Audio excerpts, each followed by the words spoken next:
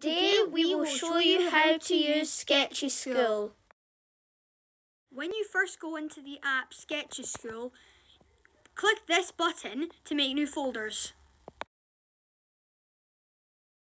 When you open a folder, you can make a new page. Press this button to make a new page, and it should look like this. Press the name Sketches to name your folder. Type in the name you want for your folder.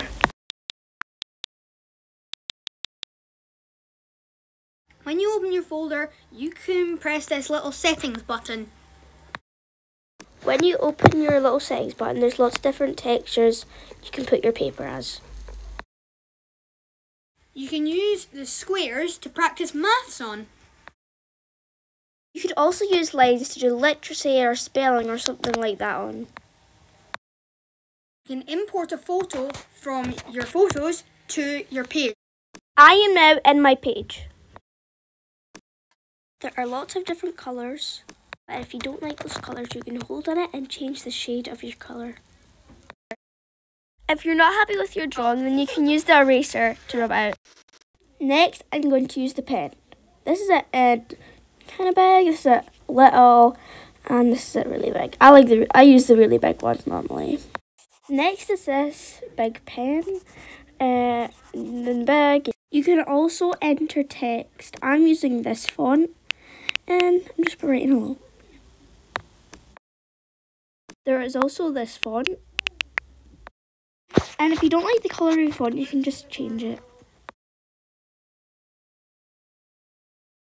Just when you click on it, you can just press the page and it will colour your whole page. You can also put little dots everywhere. If you use this button, you can smudge it all together.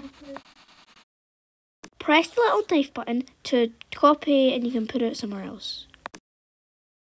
You can also use the ruler to do symmetry, if you want to do that. It's pretty cool. You can also make your line very straight. Press this button if you want to undo or redo your drawing. With the ruler, you can draw like a little box, a perfect box, you know, it's pretty good. We got our house. Like your page, you can swipe to the very end and you'll find a recycle button. These are all your deleted sketches that you've made. If you want to know how to delete your sketches, you just click on it, hold on it, delete. And now it should be in your deleted bit. Thanks for watching How to Use SKETCHESSCHOOL. Bye.